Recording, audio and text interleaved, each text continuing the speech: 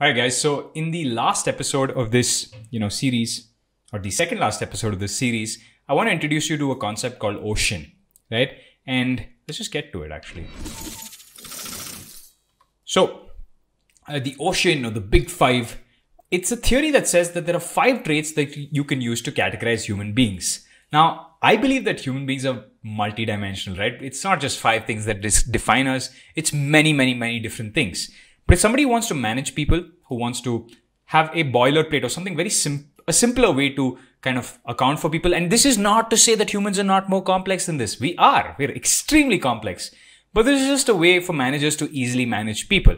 So it's a useful yardstick and not a hyper accurate measure, and it allows you to categorize different people in different ways. So the big 5 stands for openness, conscientiousness, extroversion, agreeableness, neuroticism, right? So conscientiousness, and there are endpoints, and the endpoints are basically, you can either be low conscientiousness or high conscientiousness. So people who are high conscientiousness, and conscientiousness is basically, hardworking or diligent. So they're organized, they're careful, and they're disciplined. And people who are low conscientiousness are disorganized, careless, and impulsive. And you don't need to lie on one end of the spectrum. You could lie somewhere in between. For example, when it comes to conscientiousness and the subpoints, which are organization, carefulness, and discipline, I am, for example, a very disorganized person, right? And I'm actually a very careful person, right? But I'm also, I can flit between discipline and I can flit between impulsive. It really depends on the situation. But in most cases, I am a disciplined person, right? So conscientiousness is about where do you generally lie, right? The endpoints are not about where you lie all the time, depending on your mood. It's about how you generally are as a person. Agreeableness, you are either a soft-hearted, trusting, and helpful person, or you could be ruthless, suspicious, and uncooperative, right? Anxious behaviors, right? Non-agreeable behaviors. In fact, so the theory says that, the less agreeable you are, the more you get ahead in life. But that's again, it means that you're just not a pushover. So you might think that soft-hearted and trusting and helpful is a good thing. But in this case, the soft-hearted, trusting, and helpful actually means that you might also become gullible. So too much on the soft-hearted, trusting, and helpful side, and you're a gullible person, right? You say yes to everything. And saying yes to everything gets you nowhere. Most successful people say no to everything, right? They're on the other side. They're less agreeable. So agreeableness is about how often you say yes and how often you say no. And the more agreeable you are, the more likely you are to say yes. The less agreeable you are, the more likely you say no, and be skeptical about things, and also be a little bit more uncooperative, right? And uncooperative in this sense doesn't mean bad uncooperative. It means that if somebody random comes up to you and asks you to do something, you're going to say, no, boy, I'm not going to do it. You're going to say, no, I'm not going to do it because you haven't given me enough of a reason to. The next thing is neuroticism, right? So people are either calm or they're anxious. They're either secure or they're insecure. They're either self-satisfied or self-pitying, right? And neuroticism, again, it depends on, it's a function of how anxious you get in general about situations. And, I am a slightly anxious person, and that's because my mother used to be anxious, but in the last 1 or 2 years, this dimension has shifted. I'm a little more calm. I'm a little more self-satisfied. But there's still this little bit of anxiety that pushes me to do the next thing, right? After this, probably I want to do medicine, or I want to do something else beyond it. And that anxiety actually gets things done. In fact, anxiety is a useful trait, right? A lot of anxiety and you're paralyzed, but a little bit of anxiety moves you ahead in life, because that's the only thing that gets things done, right? The next thing is openness. So you're either an imaginative person who wants variety, who's independent, or you're practical, you prefer routine, you prefer to wake up at a particular time, sleep at a particular time, and you're conforming, right? You listen to what other people say. And what I've seen in my own practice is that, I'm obviously I scored very high on openness. I'm generally an imaginative person. I like variety, and I'm generally independent, and I'm non-conforming. And on the other end, I know a lot of people who, love a routine. They want to be practical. They want to be somewhere on time. At 8 a.m. in the morning, they want to wake up, or 6 a.m. or something, and they want to stick to a routine. And those people are generally a little less open, right? They're also a little less imaginative. Then there's extroversion. There's, you're either sociable, you're fun-loving, you're affectionate, you like people. And the other one, on the other side, you're sober, you're reserved, you tend not to hang out with other people. And again, this is a little bit situational, right? Because in all of this, you'll realize in the ocean model, it's situational. So you could have a certain ocean model in the company you're working at, and once you get promoted, you might have a different ocean model.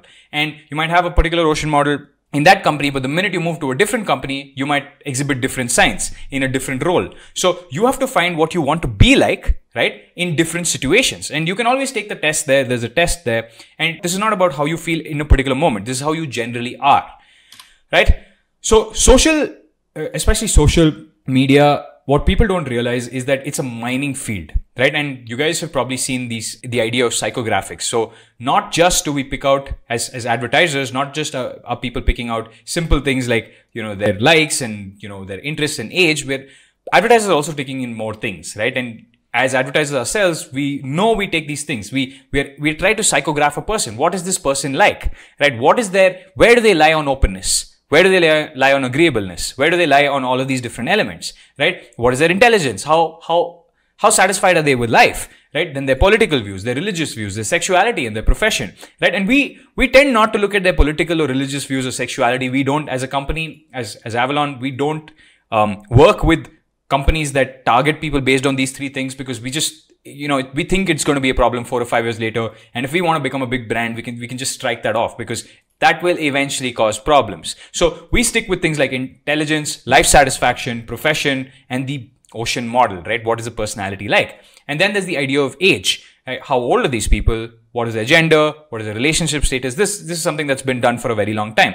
So ocean is also very correlated with work success. And the reason I'm telling you all of this is because you are actually being profiled as you speak. As I speak, and all your activity on social, you're actually being profiled into the ocean model. There are apps right now that can take, if you have enough of a Twitter history or enough of an Instagram history, depending on the words you've used, those apps can tell where you fall in the ocean model.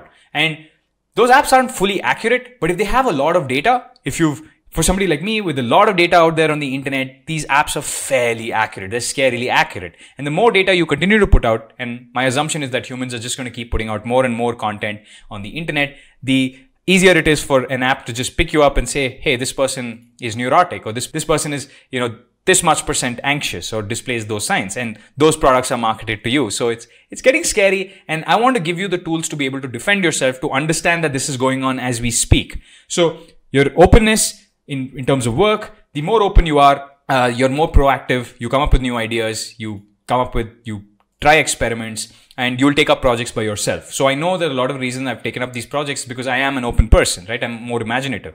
Then there's the idea of agreeableness, which is the more agreeable you are, the more likely you are to not get promoted, because everybody is just going to give you work and you're going to say yes. And that's a problem, right? So the less agreeable you are, the more you move up in the career, and you're less proactive. You're less likely to say yes to somebody and do what they want. Extroversion is less proficient. People who are really extroverted don't spend too much time on a computer learning skills. They don't spend time alone. But they're most dominant socially, right? So extroverted people make really good salespeople. In fact, in my life, I've been introverted for a very long time, and I only started becoming extroverted maybe a year and a half ago, because I changed social circles. So that really matters. Then there's conscientiousness, which is how diligent you are, how hardworking are you, how willing are you to stick with one thing for a long time. And that's positively associated with work performance for obvious reasons. The harder you work, the more likely you are to stick with something. You're obviously going to do better at work, right? Then there's the idea of neuroticism. The more anxious you are, the more negatively you are associated with work performance. But anxiety, you need a little bit of neuroticism to actually get anything done. People who score very low on this neuroticism scale, who are very satisfied and calm. So once people get into positions of power who have zero neuroticism, or who are very calm and satisfied, they often don't look at the next thing, right? So there's no anxiety, or there's nothing driving them to go and do the next thing. The motivation is still there. They want to do amazing things, but it's that anxiety of, hey, if I don't do it, somebody else is going to do it. If that isn't there, then you're not going to keep getting ahead. These people get comfortable with life, and that's okay, right? It's for everybody to decide what they want to do with their lives. But, the long-term comfort, it's not for me, and it's, you should think about whether it's for you or not. There's nothing wrong with calling it a day and saying, hey, I've reached here. It's an amazing place. Here's where I draw the line, right? So that's it for this video. There is a reason that, we've cut this management series shorter. We were actually planning to have a much longer series, and in the next video, I'll address why.